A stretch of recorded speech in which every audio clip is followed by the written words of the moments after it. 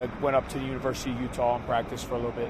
How important was it to get that good, hard sweat in over at Utah today, knowing that tomorrow's it's for the fans, it's going to be a show, but a great experience nonetheless? Yeah, we wanted to get out here at a good time so we could work out here. You know, you got a little bit of altitude, plus the cross-country trip. You know, the guys are on the plane for a long time. You want to get off the plane, you want to get a sweat, you want to run a little bit, kind of get your legs underneath you.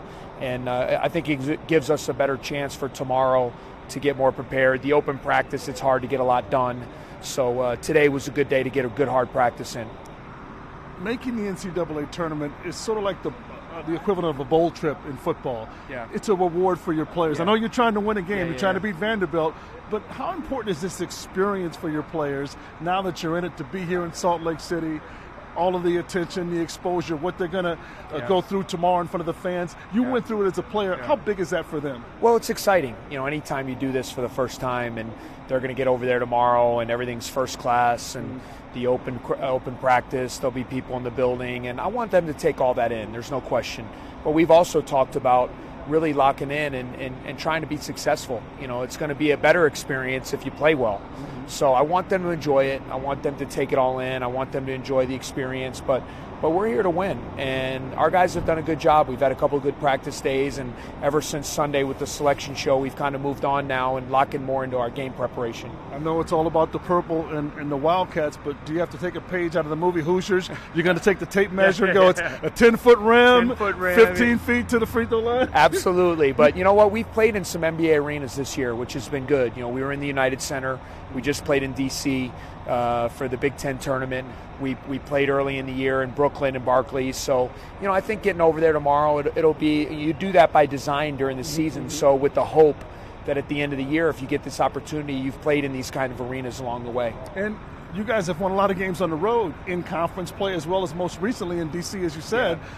That experience has to be a plus. Yeah, our guys are comfortable on the road. You know, I can't explain it, but I think we get away from home. We kind of really focus in.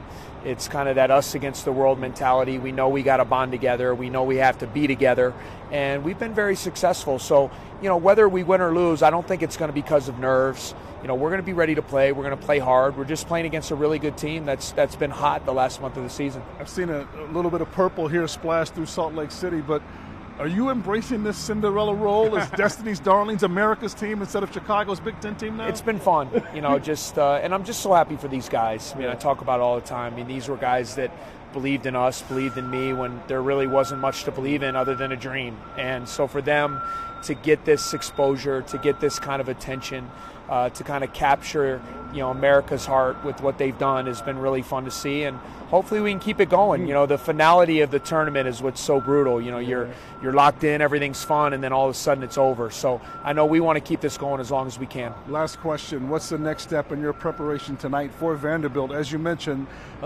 very good team. Don't let the 15 losses fool you. That's going to be a tough matchup, and on paper, I can't tell the difference between the Cats and the Commodores. Yeah, I think we're very, very even teams, you know, similar type styles. Good kids, play hard, play together. They use each other. Who has the higher SAT scores? I don't know. We might have to measure that out at halftime or something. But that might be the tiebreaker, right? But it's going to be a hard-fought game. You know, I know our guys respect them. We've been watching a lot of film. We're getting to learn them a little bit more. That's the difference when you get out of the conference. In the league, everybody knows each other so well. Right. Now you get in a situation like this, you got to really watch teams because we haven't seen them as much, and we got to do as much as we can to be prepared for the game Thursday. Chris, thanks.